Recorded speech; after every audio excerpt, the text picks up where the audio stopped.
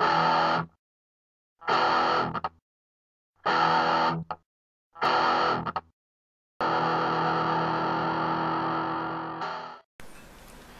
guys, SpongeHammer here. So over the next couple of weeks I'm going to be doing a set of videos looking at some of the new unit models that come with the Age of Sigmar starter box set. And at the end of the video I'm going to be comparing sizes with other GW models that I have as well in my collection. So first up this week we have the 10-man unit or 2 5-man units of Stormcast Liberators that come with it. Now these are great, they go together pretty easy. I had no problems trying to put these guys together. Come off the sprue pretty nice. So you get 10 of these, or you can have a 2 5-man unit if you want. I'm not sure how way it goes with the rules of them, but for now I'll just do it as a 10-man unit. Now there are 4 duplicates. You get your 2 unit leaders, which are individual, and then you get 4 sets of 2 guys that are the same. So you have the guy with this pose, and then for the other unit you get the exact same. So in the flesh these models are much nicer looking than they are in the pictures, and I've said it loads of times, in the flesh they're much nicer. The models are great, the poses are dynamic as ever, even if they are a little bit static, but they're still kind of pretty dynamic looking. You can have a look at this guy. The details in them are great. Zoom in a little bit more. For starter set models, they're absolutely incredible. The shields are nice looking. A lot of people don't like the heads with the masks. There's no faces, but I like them. Doesn't seem to bother me too much. The hammers look great, the weapons they have and everything. And as I say, there wasn't pretty much any problems getting these guys off the sprue, cleaning them up and getting them on the bases and put together. And the poses are a little bit static, you know, but they do have, but I think this army is a little bit more elitist, so you're not going to see too many of the same units or too many big units of them. But the variations are nice, you know. You get the 2 unit leaders. 2 of them are different looking, they're not static like the other ones. I'll zoom in and have a look at the first guy.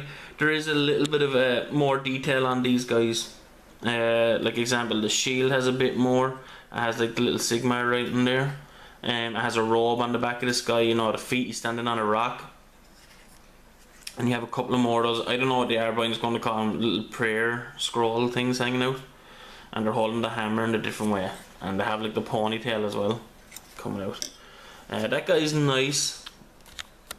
I think this guy is a little bit nicer. The pose is a bit more dynamic, it's a bit more of a nicer look to it. The shield is generally the same, it has the robe as well on the back. And the rock is a little bit different, has a little bit of a plant coming out. And does he have the ponytail? Yes, he does have the ponytail. The shoulder pads, if it will focus, or one of the shoulder pads at least, is a little bit different, has kind of a bit of a line marking on it. I think you might be able to get a better look on this guy.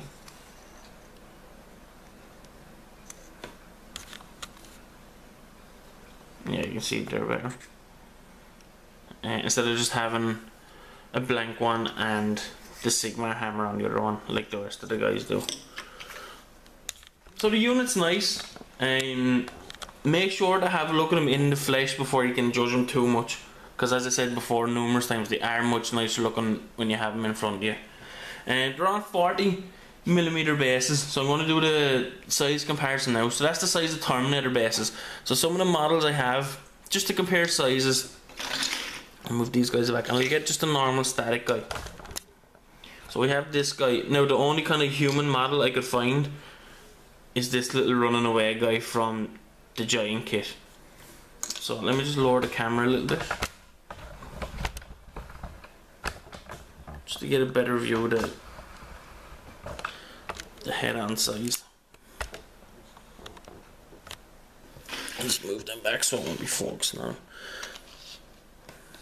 So there you go. As you can see, the Stormcast Eternals pretty much tower over a normal size guy. You know, maybe this guy might be a little bit smaller than usual because he is a little peasant, but he is towering over him.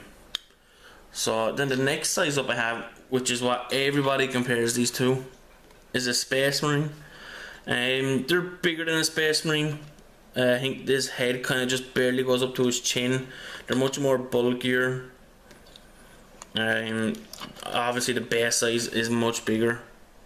So yeah, much bigger than a Space Marine.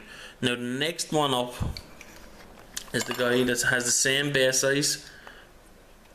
Base size, they're matching 240mm bases. This one I had to look at a little bit extra because I think the Terminator, the Stormcast Eternal guy is a little bit taller, but he's standing more up straight, whereas the Terminator is kind of leaning a little bit.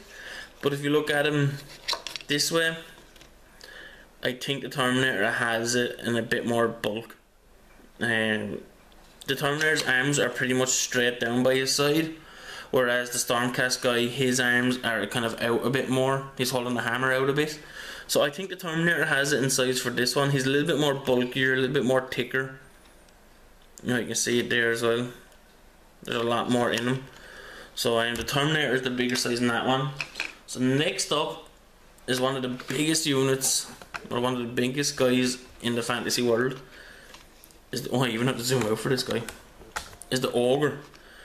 Now ogres are always known as being big, but this guy pretty much towers over him. Hasn't got the armor, hasn't got as good weapons, but he's absolutely huge compared to him. I think the Stormcast guy probably just goes up to his chin maybe. So that's another one for the ogres, much bigger. And finally, just for fun, because I found a model when I was looking through some, we have a Demon Prince. I even have to zoom out again for this guy. It's just fun to compare sizes. Now this, if they went head to head, Stormcast guy just barely goes up to his chest. Even the Demon Prince has to look down on him. So, you know, they look big until you compare him to a lot of the stuff. I didn't think he'd be that much smaller compared to a Demon Prince. So that's it for the video. Next video I will most likely do one of the Chaos guys from the starter box, just to mix it up a little bit. Yeah, so that's it for the Liberators. They have the shield and they have their hammer. I think they're pretty nice looking. They're cool. I'm looking forward to painting them up. I'm still not sure what skin to do it. But yeah, let me know what you guys think of the Stormcast Eternals, especially the Liberators with these guys. So leave a comment below, hit the like button and comment if you haven't, and I'll see you guys next video. Thanks for watching.